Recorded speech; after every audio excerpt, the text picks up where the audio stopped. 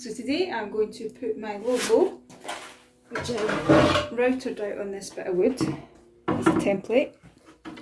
Today I'm going to transfer my logo onto the arms, or onto an arm of wood, which will be a working hunter jump wing. So it's 1.5 metre high wing. Both sides are going to be the same height.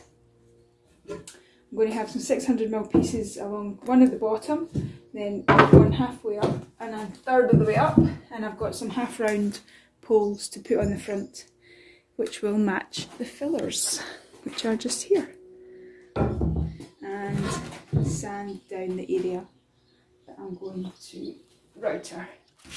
Okay.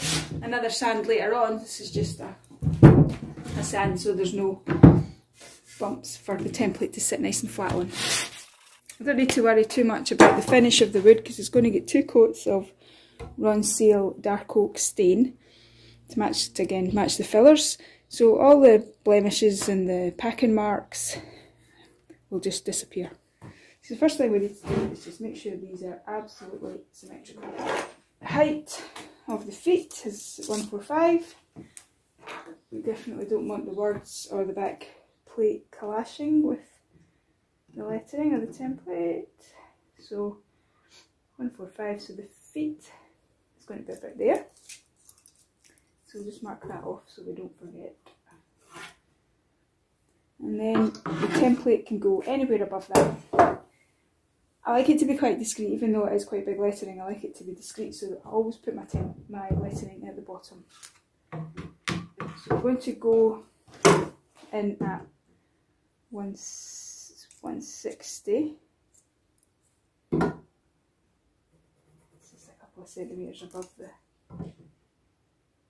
foot line. Very nice. So now we've got our bottom line.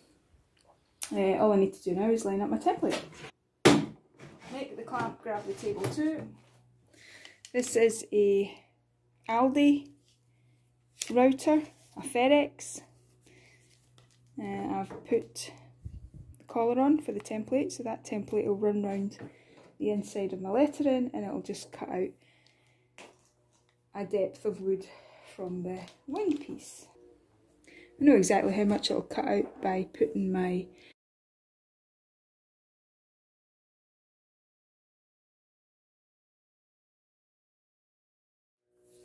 So always when you're working with any pressure treated wood, wear a mask. And I also have goggles. Now we're ready!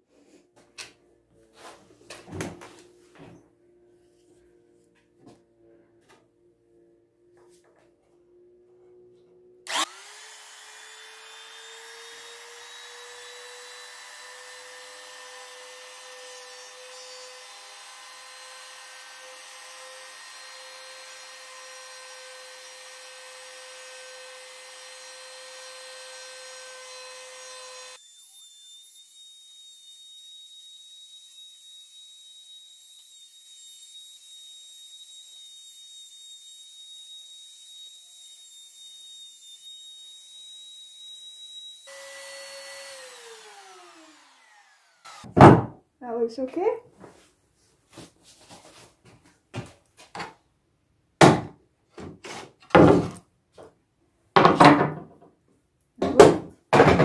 Now all I have to do is get the soft bit of sandpaper.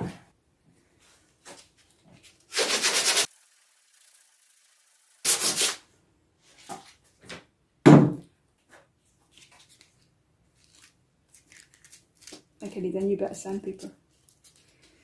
Just to edge, get rid of the ruffles.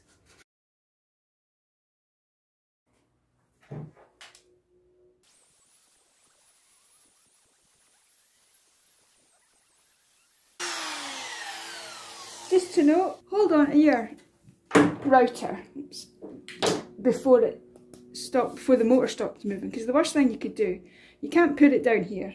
I don't like laying on its side, so you automatically want to just put put it where it's going to be secure. However, this fan is still running, and all you're doing when you're putting it down in the dust is letting it suck in all that dust. So I don't think that's very good for it. So just hold on to it until it stops moving completely, and then put it to the side. Right, let's have a look.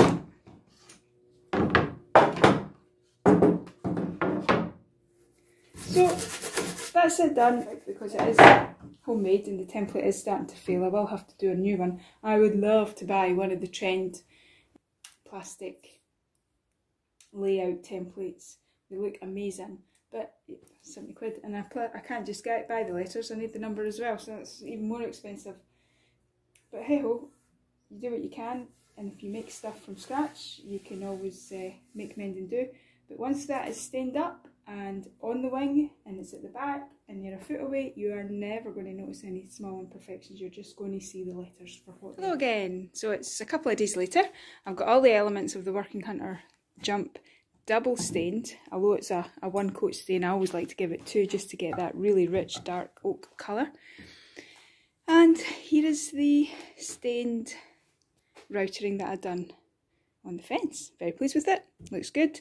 All the bits I've missed, they're on purpose.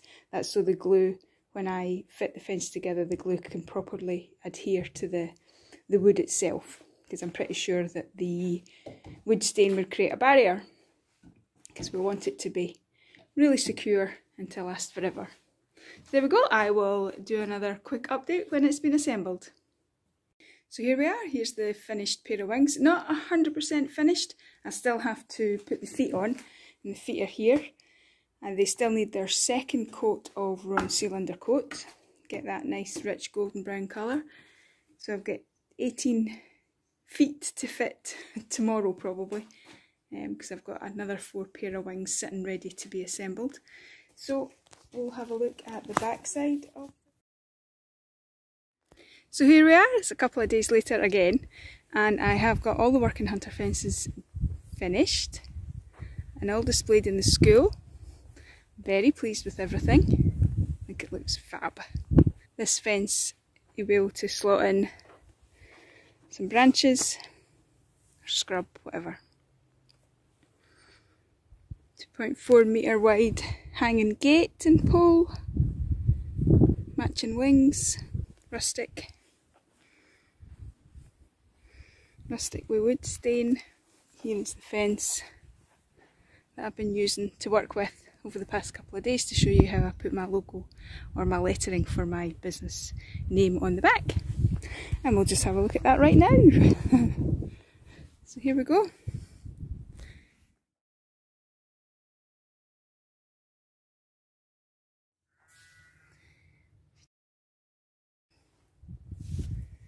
A bit deeper etched in this one. On the rustic with the wood stained one, it's a 3 metre length pole and plank. I've left the lettering blonde to match the infills. And here come the dogs too. Come on mummy, hurry up and play. I'm coming, come on. So all in all, very, very pleased with everything. I think it looks fab.